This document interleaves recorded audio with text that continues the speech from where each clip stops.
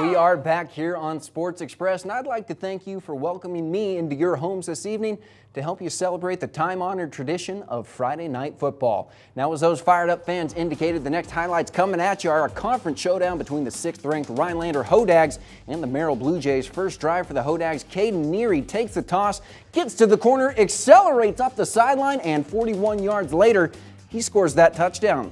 Hodags now with the ball for the second drive of the game. First and goal inside the Blue Jay 5. It's Neary finding pay dirt again. Hodags now with the ball on their third drive, and you know what? You should basically know what happens by this point. The Caden Neary show continues. He gets his third touchdown of the game in the first quarter, and let me tell you, these Hodags are for real. They win 42-8.